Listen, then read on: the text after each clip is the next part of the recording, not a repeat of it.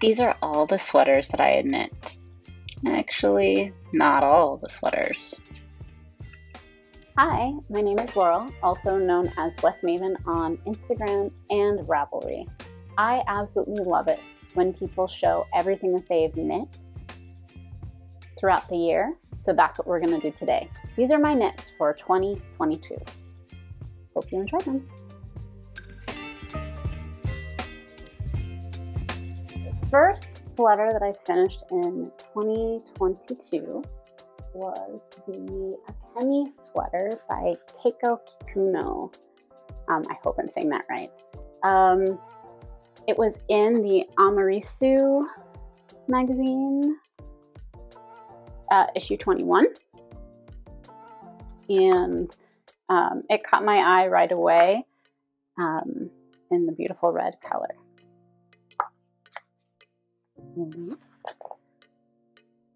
But it has some really beautiful textured stitches and a cute little fringe. You can kind of see some of the textured stitches on the arms. And the yarn was this brand by Daruma. It's called Genmou, I think. And this is just like their white color. I love it. I love how it turned out. It is very warm, so unless it is a very cold day outside, don't wear a ton because it is warm. It fits wonderfully, and it's probably one of my favorite makes this year. I would love to hear what you've been working on, what you knitted last year, and what's on your needles right now. Comment below and let me know. This is my second knit that I completed in 2022, the second sweater. It is knit from House of Ala Mode and spun right round and Ken yarn, the mohair. Very fun sweater. I kind of feel like it would be very cute for like a party sweater. This was in the Amirisu issue 17.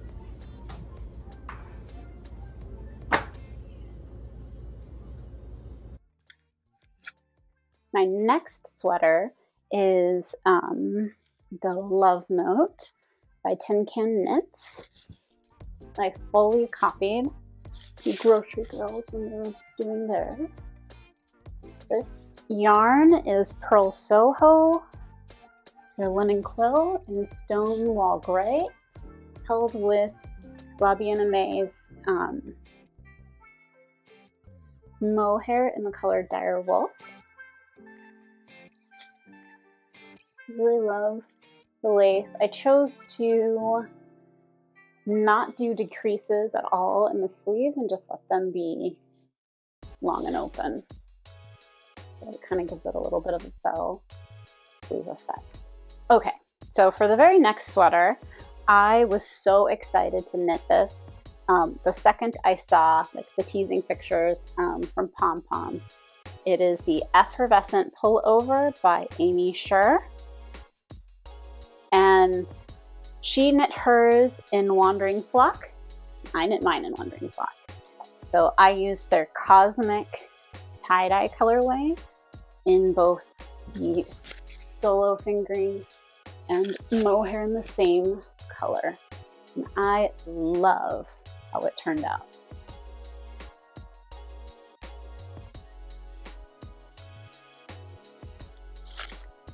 The little ruffle and the lace is just so cute. And it's just a super fun, cute sweater. All right, next up, another pattern from Caitlyn Hunter. This one I used Ritual Dyes yarn. They're Undine.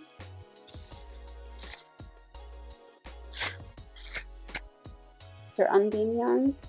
And Knitting for Olive, it was left over from a previous project, the Cotton Merino. for the color work.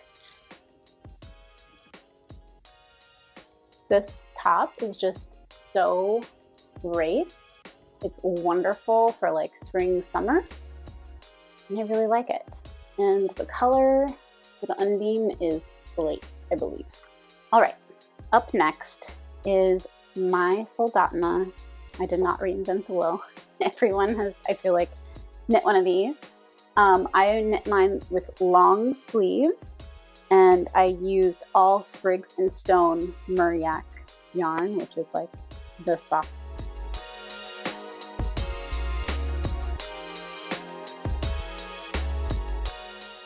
This is probably my favorite color combination that I have put together.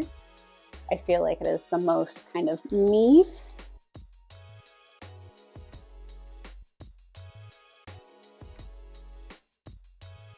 I did lengthen the body just a little bit, and then again, made it long sleeves.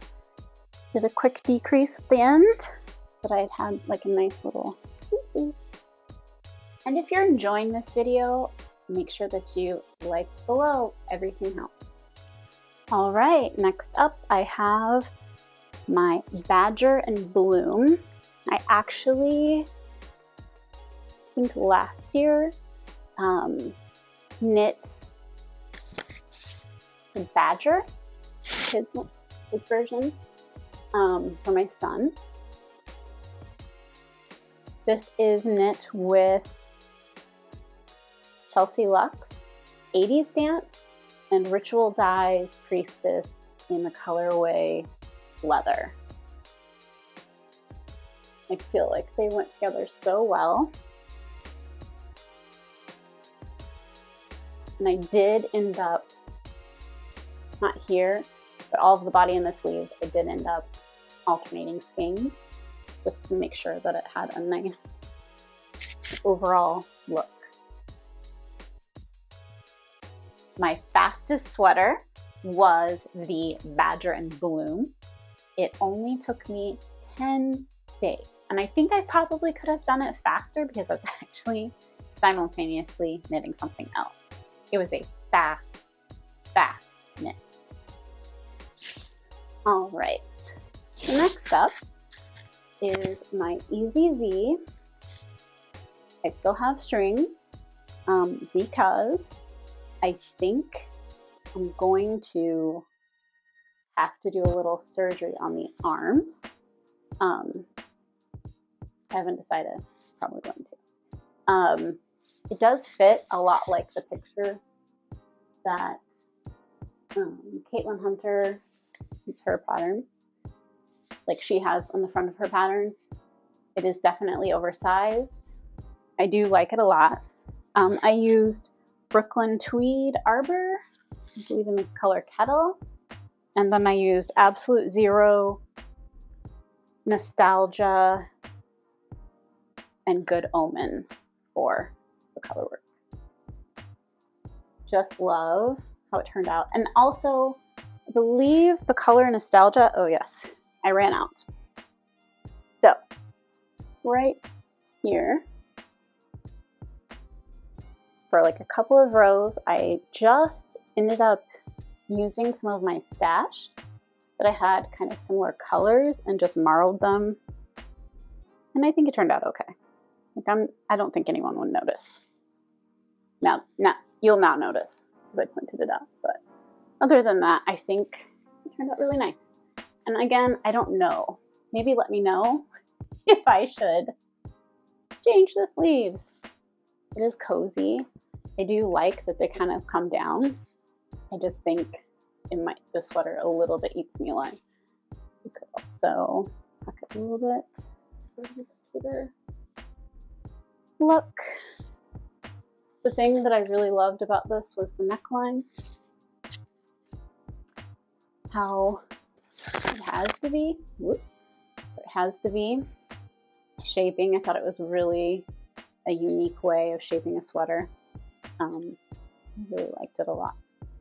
I think it's a very like fun, cozy pattern, and I do think next year I will be doing the Halu sweater. I don't think I'm pronouncing that right, but with a similar neckline. I'm really curious if any of you have like little tells when you're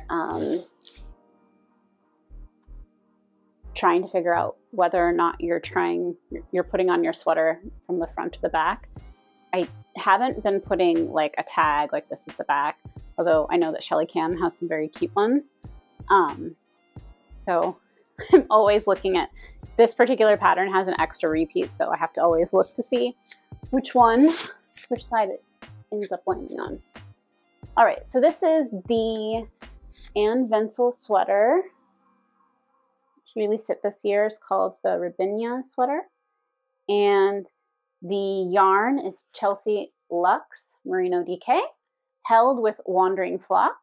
The Chelsea Lux color is Stonewashed, and the Wandering Flock is Cosmic Tie-Dye because it is probably my favorite color. Kind of gives a little, it softens, but it also makes some of the colors really pop, especially like right up here. You can kind of see, and brightens them up a little bit. And then I used for the blue and green shade is a Treehouse Mist in Nautical and Mermaid Tail, and that's held with mohair from Pen Yarn. And that's colorway Baby Boy, which I also used in my earlier Paleta sweater. But this was a labor of love. I don't know why, but I somehow ran out of yarn, and I tracked some down, luckily, and you can kind of see it right here. Oh, it's a little bit lighter on the sleeves, but I feel like you wouldn't notice unless I pointed it out to you. You notice? You know. I loved the shoulder detail in the sleeves. I think are my favorite part of this sweater.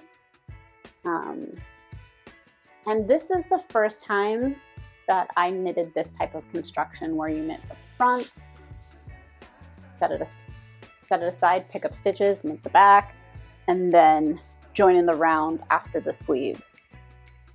So it was my first time knitting a sweater with that construction. I don't know that it was my most favorite way to knit a sweater, but I do actually think that it is my most favorite style of sweater. So just gonna have to get used to it because I really, really do love how this turned out, how cozy it is. It is like a nice hug on a winter's day. It is like the best. Can I say like one more time? Okay, so one last time because it is amazing. Now I just have to clean up all of these sweaters. That's all the knits for today.